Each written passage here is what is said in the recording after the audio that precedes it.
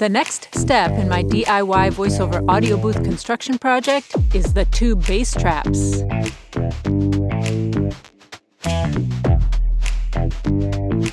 To make one long and two smaller tube bass traps, I used two concrete building forms.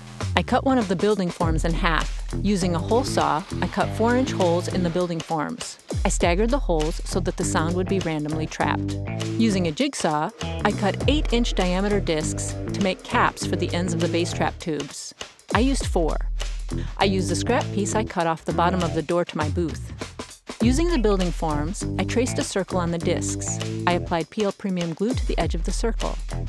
For the standing bass trap, I made a base about 10 inches square out of a piece of scrap board, and I applied PL Premium to that base as well. I placed the building form into the glue on the wooden disc and the base, and let them dry. I put a scrap piece of Roxwool Comfort Board 80 in the middle of the tube, then packed leftover Roxwool Safe and Sound around that.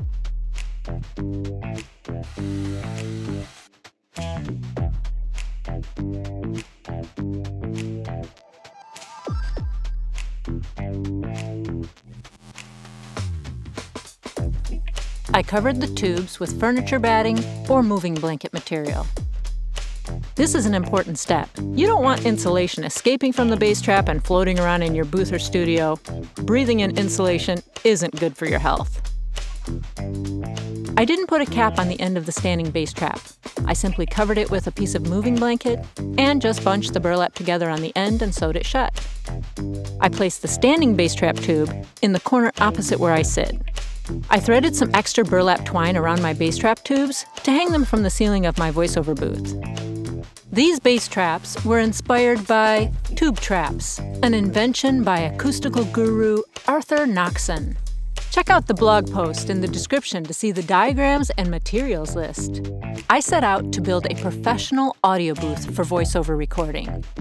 Before I charged my drill, I spent 2 years researching everything from the science behind audio waves to room treatments such as diffusion panels and bass traps.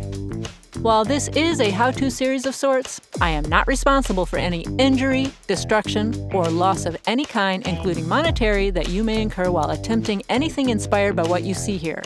By continuing to read my vlog and watch the associated videos, you assume all responsibilities for your decisions and actions. I can say that we avoided serious injury despite clumsiness and extreme heavy construction materials. I am not an audio engineer nor a carpenter.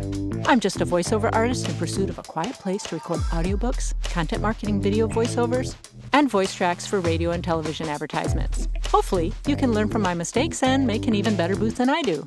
If you do, let me know about it. When my design is inspired by someone else's design, I'll tell you, or make a note in the description.